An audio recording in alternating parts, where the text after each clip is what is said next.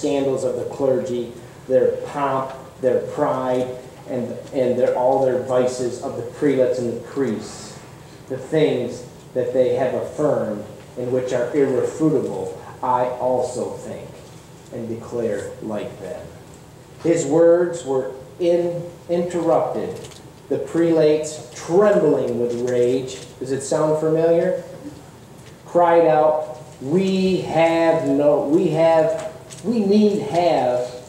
of further proof. Away with this most obstinate of heretics. It's the same story. Is it not the same story? Brothers and sisters, it's always the same. We're almost there again. We're almost there again. Where the Bible says the truth becomes a lie, and the lie becomes the truth. And if you are going to stand for the truth, you will be cut down. You will be destroyed. That's just the way it is.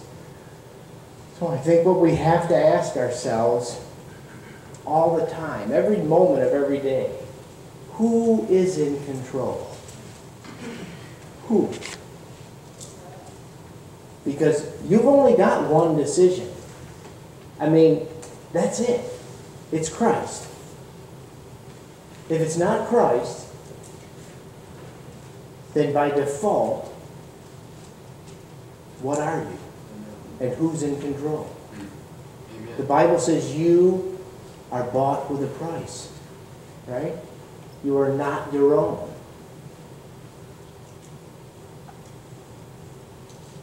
You're going to be a slave, one to one or the other. There is no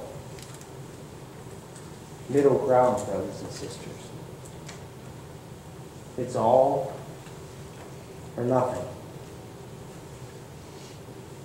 And if we are not stayed with Christ, it's just a moment. One moment, the wrong way. Huss, Jerome, you, I, any of us can fall in an instant. This world is filled with pride. So much pride. And I'm convinced of this until somebody proves me different, that if pride was exhausted from this planet, sin would disappear. Pride is the root of it all.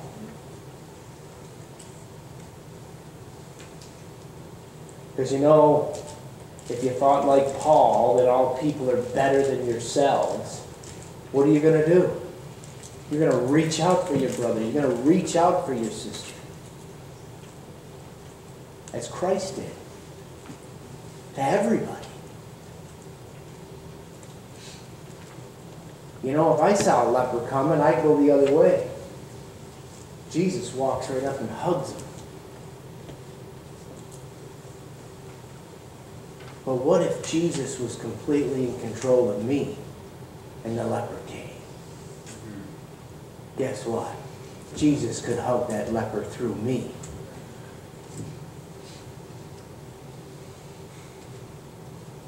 So I ask you, if you get nothing else I've said today, please consider these thoughts as you go through the next week until we get back here next Sabbath. Who is in control? Who? Thank you.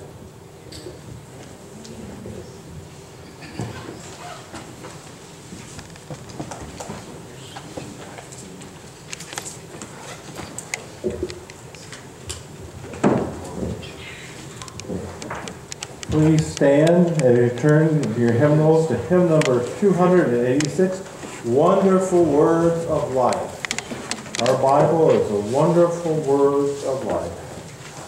Sing them over again to me, Wonderful Words of Life, hymn number 286.